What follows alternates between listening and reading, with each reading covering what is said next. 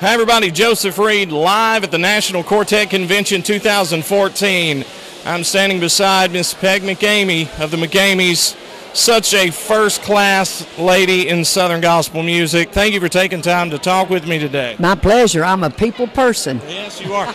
Now, tell me, what's the National Quartet Convention to the McKameys? Well, it's close home for one thing, but it's just a wonderful way to promote Southern gospel music, which is the best kind that I know of that gets the message out of our Lord, and we can worship Him together, and we come together collectively to do that, and that's exciting, and I love being a part of it. Absolutely. Now, how many years have the McKameys been on the road now? Oh, we're 34 years full time. Yeah, wow. But, you know, just confidentially, I started as a little girl 60 years ago. This is top secret information. 60th year I'm celebrating. Wow, that's amazing. And I've been saved 60 years. Praise God for that. Amen.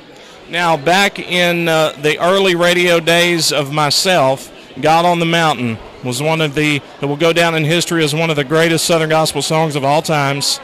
So tell me a little bit about that, what that song means to you so many years later. It still means that God is God, and I am what I am, but God is God.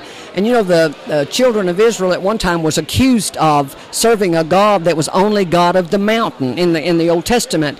And then the kings met together, and they were going to fight again in the spring in the valley. They found Him to be God of the valley as well, so He's still God. And I feel Him right now, I'll tell you that. Thanks for taking time to speak with me. You still sing God on the Mountain every night? Well, yes, sir. Someone asked me tonight if I was going to sing it, and I said, well, if I don't run out of time, I'll be glad to. Peg McKamey of the legendary The McKameys, ladies and gentlemen. Check them out online. We'll have their website at josephreedonline.com. Thank you, dear. Thank you. Bless you.